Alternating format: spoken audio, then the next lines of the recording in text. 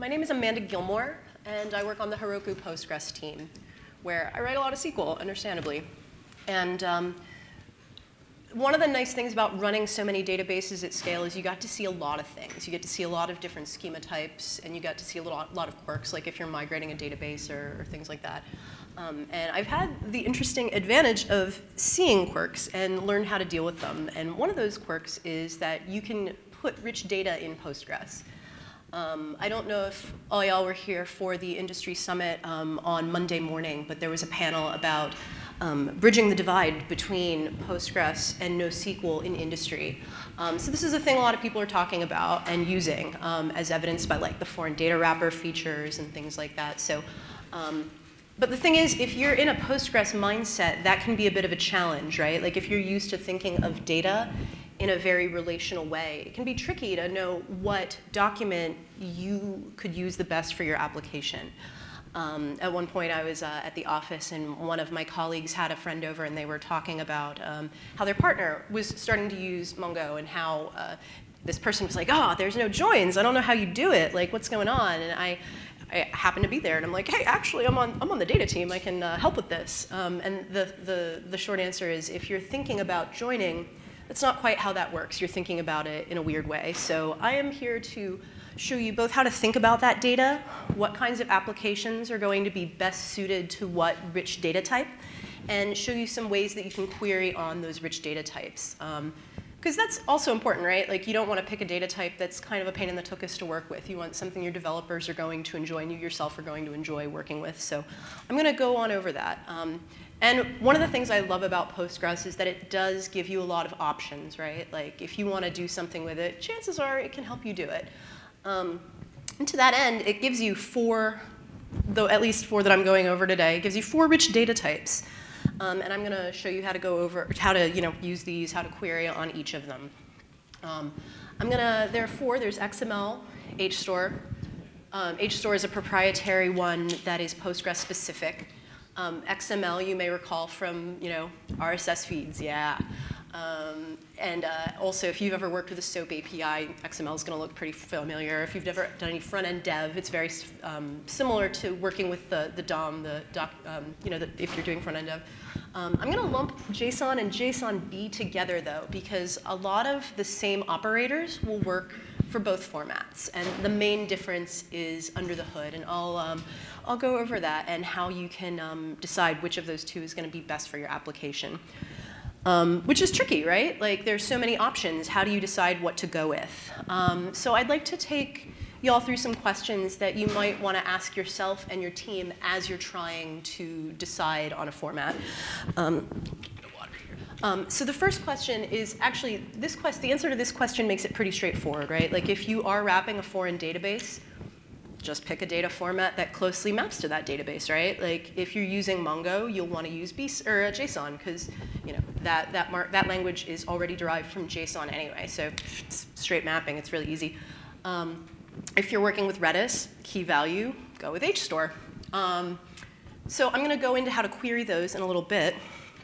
Some other edge casey things is, like, maybe you do have a normal object schema that is well represented by a relational database, right? And this is something actually that I encounter a lot in my current work, where it's a nice object model. A lot of stuff like works with single table inheritance, but you got some weird attributes, right? Excuse me, there's no table for water. So an example of this that I like to offer is, like, if you're building a catalog for rental cars, right? Like, you don't want to call them for each option, because there are a lot of them. You can have power windows, power steering, maybe it's a manual transmission. You don't want to call them for each of those, and you also don't want, like, a table that connects on an ID. So you can have a rich document that represents those attributes and save yourself a lot of time and energy. And this actually more closely represents what I do with my daily work. I mean, I've used all of these formats, but this is the one I use the most. Now, another really important thing to consider here is that you can dump your data as a blob into a row, and it will live very happily there. But if you're performing a lot of operations on it, it will still lock your row. So if all of your data is in one row and you're using it as a document, you might want to consider possibly wrapping a foreign database, for example, or as I'll show you, breaking it out into separate rows. So rich data is very powerful, but it does have limitations when you're applying it to Postgres. So the idea is to understand what tools are good for the job, because you can't, if the lock contention will still be there if you're editing a JSON object, for example. I'm going to go in reverse chronological order, just in terms of like what you might encounter, which puts us at XML first.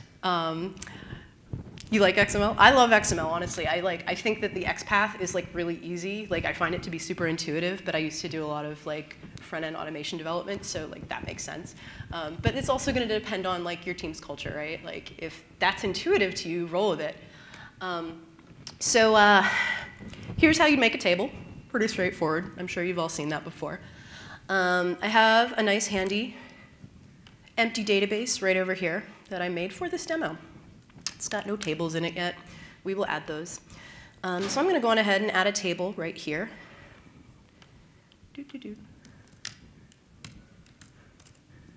Boom. We have a table. Now we can put data in that and query on it. So if we go on over here, there are a couple of ways that you can add data with XML. So this one's a little bit more complicated. This is if I'm bulk inserting an entire XML object into the database. And as you can see, I've got a version header here. And what this is doing is it's saying XML parse. So I'm passing Postgres a function so that it knows it's getting the whole shebang right here. It's getting the header, it's getting everything.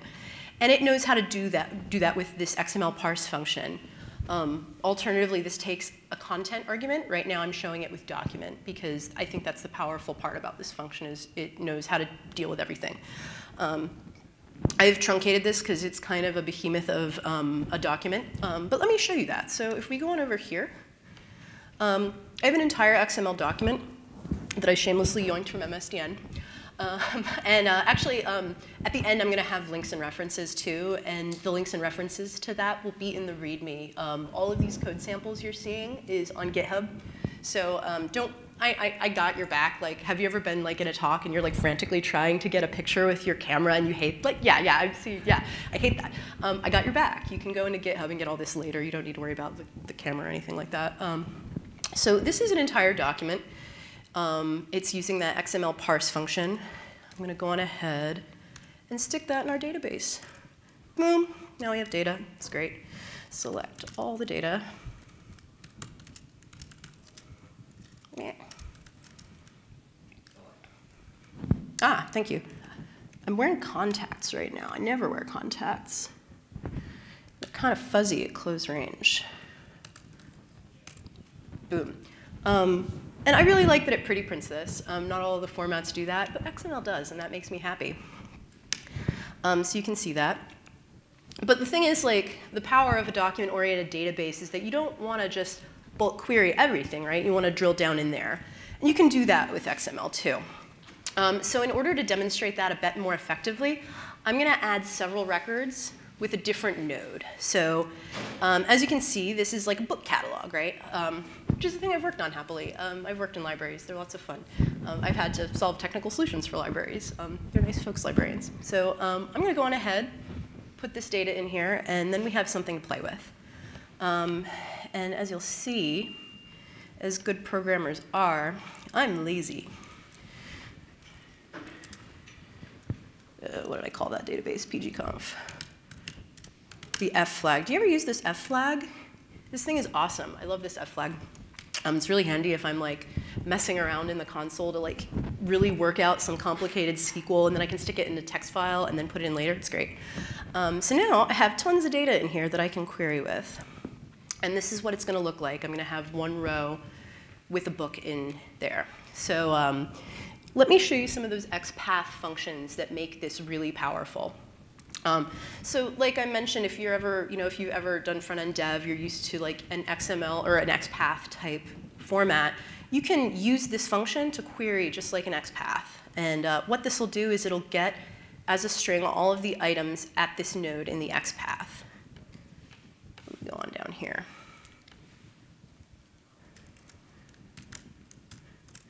Boom. Actually, let me turn on. There we go. Yeah. Now you can see what we got. And you'll recall that because the first thing I added was an entire document, that first row has all of the titles. So if I did opt for an architecture that had bigger blobs, this function helps me out so I can still use that data. Reading is easier. I mean, I don't need to worry about the lock contention, obviously. So like, if you're doing a read-heavy application, no, don't do that. If I'm doing a read-heavy application, this could be a great way to go right here. If I'm doing something that's a bit more operation-heavy, maybe I want to do this. It's up to you. Other fun things that you can do. So you'll note here that like that's an array, right? Like you've got this little bracket situation because, of course, in this case, I have a lot of things that this query is returning. So Postgres helpfully gives this back to me as an array. So if I only want information for one record, I can traverse that, or I can use an index to pull out the data that I need, just like here. So if I'm looking by title, for example, I can say I just want the first thing out of that array. So here, we go on down.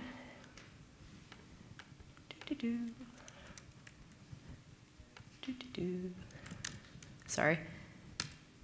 There we go. I've got all the data just for that one record. And I have used that array operator to pull it out of here. So yeah, pretty powerful stuff. Updating, on the other hand, is not a thing you can do natively with XPath. So, like I said, like if I would recommend XML if you're doing something really read-heavy. Another nice use case for XML, like back in the day, I used to work with a credit card processing API that it was a SOAP API. So let's say I wanted to process that information asynchronously, like dump all the data and then deal with it later. That could be a good use case for XML. Like I can just dump it in the database and deal with it later. Anything else that's read-heavy, this is a really great data type for that, especially if you find that XPath to be really intuitive. This could be a good one. Updates, not so much. I should caveat that by saying you can update it, but it takes a third-party library, which is kind of outside the scope of this talk, unfortunately. I could go down a lot of rabbit holes if I went into third-party libraries. Excuse me a sec. Yeah, HStores. HStores are fun. These are, speaking of things that are native to Postgres, HStores are specific in Postgres. This is a Postgres-specific format that first came out with version 9.1. And it's kind of handy because it's a straight key value store. So it is really intuitive, you know. Excuse me. On the other hand, it's a string under the hood. So if you're trying to do, let's say, comparisons to other data types, you have to do an explicit cast, which I will confess kind of tripped me up when I first started getting into this data type. You know, like, I guess it shouldn't have because I like being explicit, but you know, you do have to be very explicit with this data type, which is not necessarily the case with some of the others, as I'll show you. The other thing that can be a bit of a trick is that HStore is native, but it's native as what's called a contrib module, which you may or may not have heard of, but it's an extension, but it comes out of the box, so you don't need to download anything to install it. So if I were to go on over here, let's close that out, and try and create that table without creating the extension, Postgres will be sad, and it throws fits. So if I create the extension explicitly beforehand, everything is copacetic. Dun, dun, dun.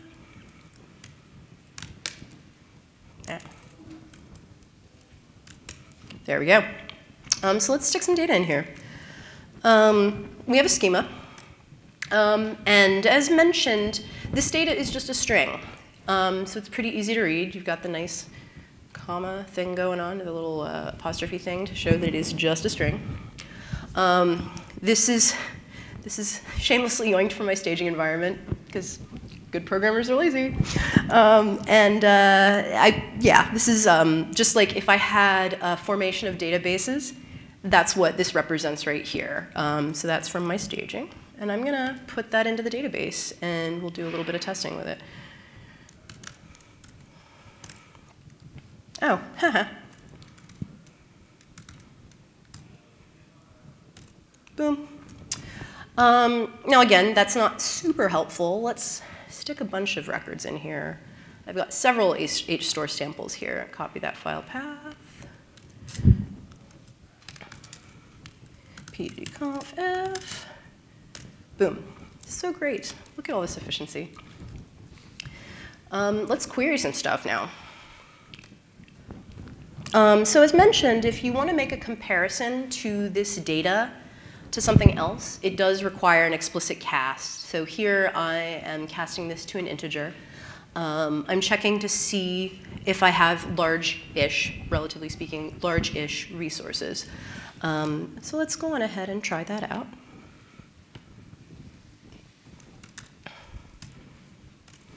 Boom. That's not larger than equal to, so it gives me everything except the one resource that is 30 megs, which is here. So I've got a bunch. You can also, if you wish, I don't know about all y'all, but like when I'm querying, I frequently do the like the /dt thing to like check what I'm doing as I'm querying, kind of like a frequent, all right, what am I working with? What am I working with? I also do that if I'm working with HStores, because it's very helpful to see what do I have to work with, what do I have to compare to as I'm crafting my queries. This little function here will just give me everything in that table. It'll give me all of the records that have this particular key. I'm getting ahead of myself. Meh, that's OK. Let's look at this one first. Cool. So let's say I'm looking to query on a key, right? I don't need anything else. I'm just interested in a particular key. Boom. Actually, interesting note. So like, as resource name. Since I'm doing this cast, you'll note that it calls the column text. So I have to explicitly name my column if I want to see something, like make something useful out of that. Excuse me.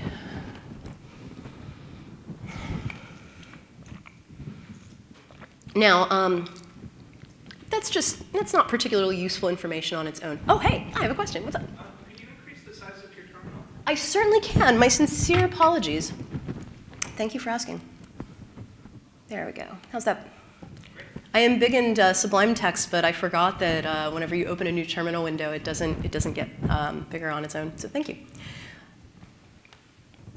How's that? That better? Cool. Sweet. So yeah, this is not terribly useful on its own, right? Let's ask for some more columns to make more sense of this information. If we go on down here, I can also ask, all right, which of these resources are active? Which of my nodes are still kicking? They're still doing stuff.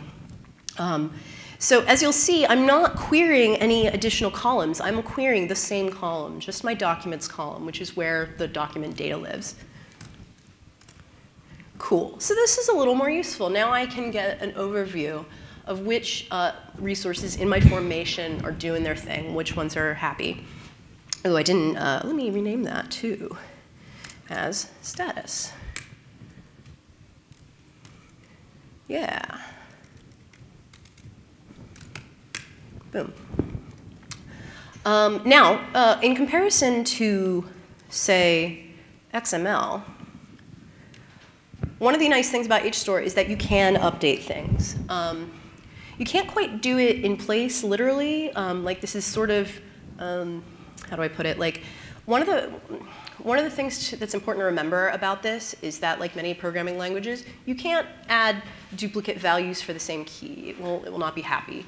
The way Postgres handles this is it takes the second value. So if I add 2 items that are active resource and true, Postgres will discard the first one. It'll take the second one, thinking it's the most recent one, I guess. So in that case, that's how you update a thing with HStore, is you use this concat operator, which seemed a little weird and counterintuitive. But once you understand how it's working under the hood, it makes a little more sense. So here, I'm updating the value of active resource, specifically where documents. And I'm using a containment operator here because, again, remember, this is just a string. Or, I'm sorry, this is just text. Let me not be imprecise. This is just text. So if I can say, hey, does this piece of text contain another sub-piece of text?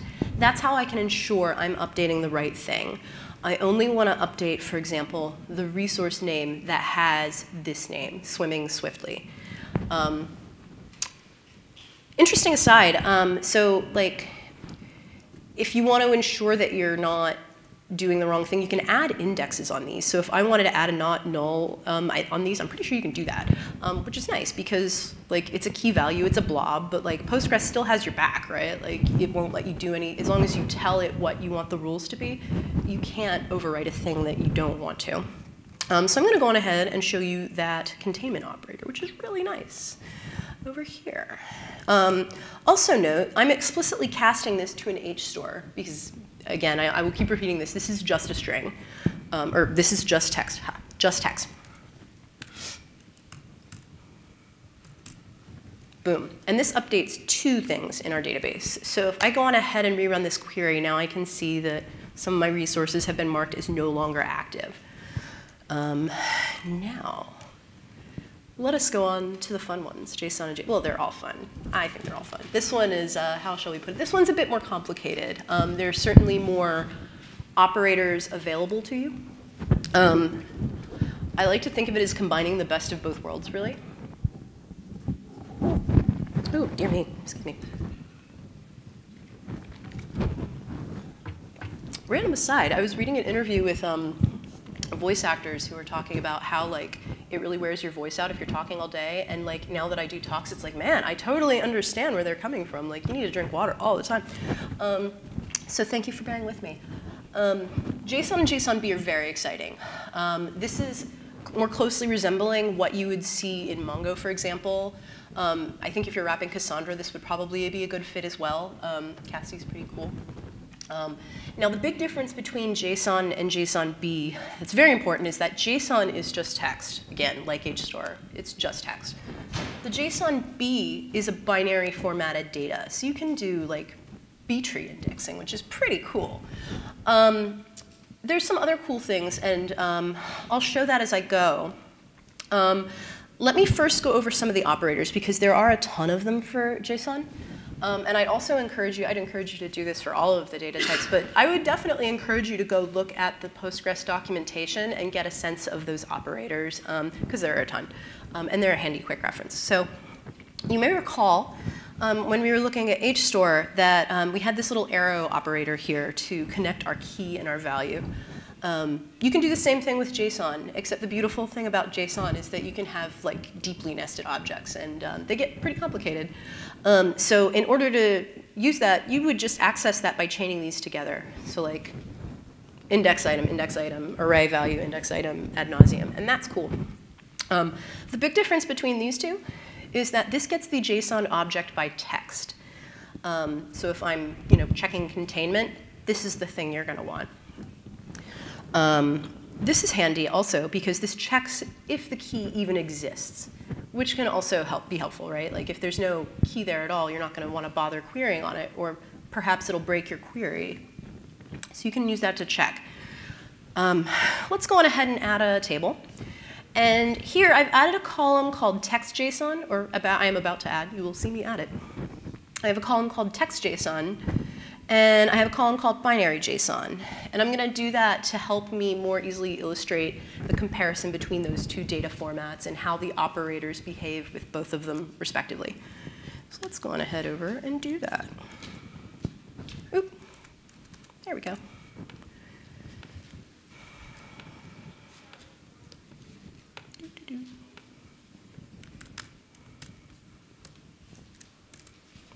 We have a table. Let's stick stuff in the table. So this is the text.json. And you may ask, what's the benefit of using text.json if binary.json, it has these benefits, right? Like you can add the B-tree index, it's generally faster. So why would you do that? Well,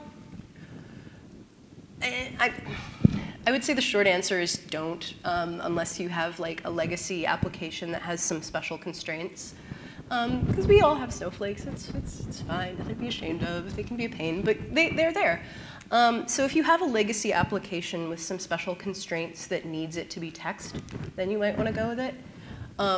Alternatively, in much the same way as like the XML, right? If you're dealing with just string, you have an application that's not terribly write heavy. You're just reading it and then manipulating that data at the application layer. you could get away with JSON text. But generally, I strongly advise JSON-B. It's better, and the operators play more nicely with it. But one of the nice things the text JSON format does do is it ensures that your JSON object is well-formed, and it will not be